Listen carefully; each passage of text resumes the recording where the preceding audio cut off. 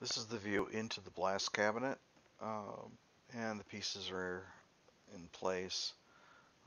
Using 80 grit glass beads at 50 psi. You can see how quickly the pieces are cleaned up. We need to get the surface textured so that the powder coat will adhere properly. And then this also removes the last bits of flux and other uh, dirt and debris from the part. So you can see just going around the part, uh, hitting each of the pieces. Uh, what you do have to be careful of, and you can see a little bit of deformation there, is that the pressure of the blast will actually deform the U-channel fairly quickly. So it's actually better, as you'll see later, to use a more oblique approach to the part to minimize deformation. Otherwise, you can just bend it back out with a fit or a screwdriver pressed into service to do that. There you can see that I was pressing the nozzle against my glove. It's just the line keeps clogging, um, whether it's due to moisture or insects, I don't know.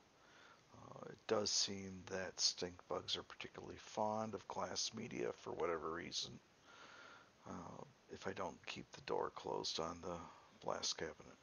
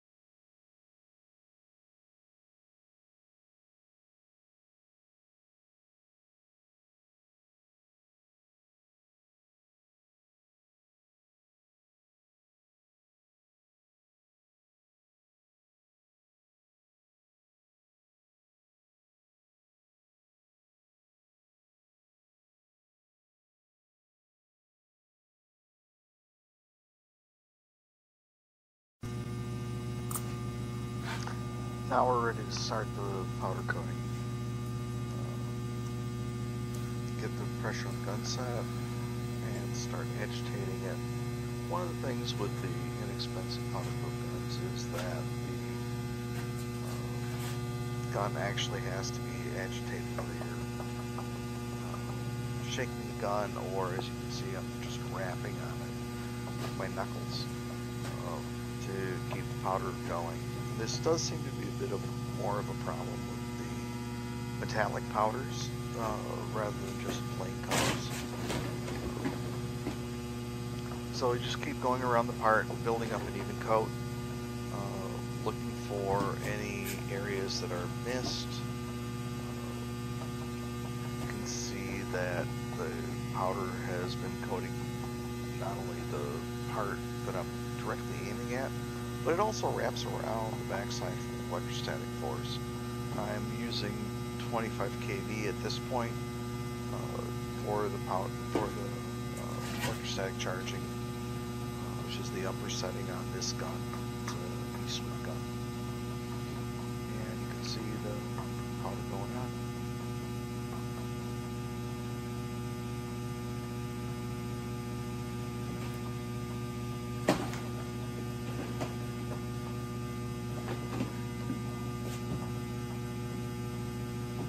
One thing to note is I'm using the Eastwood powder coating and painting stand. It is basically designed for elves. So there's an extension section that is in the middle to get it up to close to head height. You can see it now. Here you can see the section in the middle of the brown versus the blue.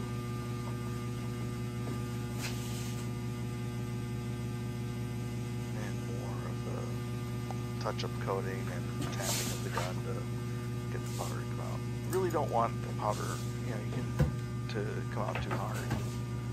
You can always crank up the air pressure, but then you also tend to blow off more of the powder as you're doing it. Here, I'm adding more of the parts. So when you're doing the coating, you want to be hanging the parts from the oven rack, but you don't want to overload it because you really can't spray the parts if you have too many on there.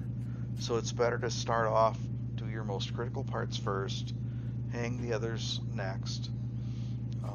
Here you can see that I'm also adding clip leads in addition to just hanging from the stainless hooks. So one of the important things is that you have to have a good ground for the parts for the powder to be attracted, and it is really dicey just simply relying on the conduction from the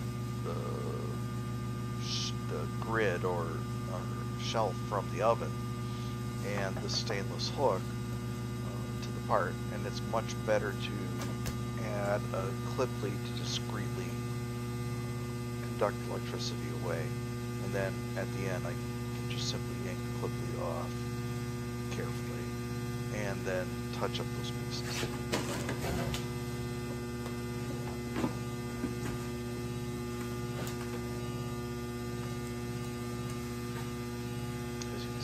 Not exactly an expert powder coating demonstration, but it is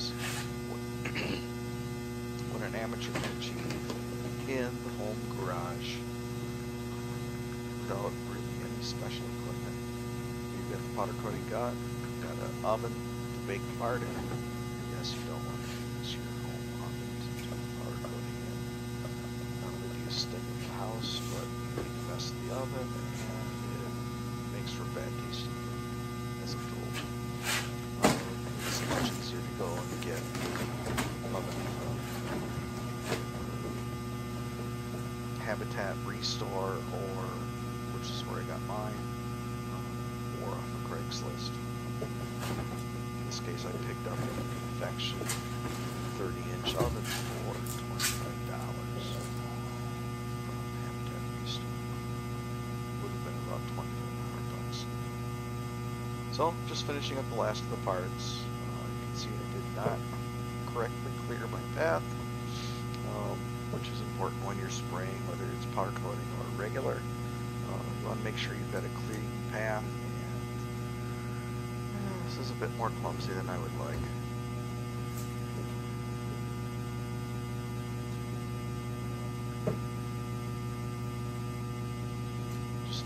Doing a little bit of touch up, looking for any thin spots, stumbling over some of the limited access I've got, and getting ready to put the parts into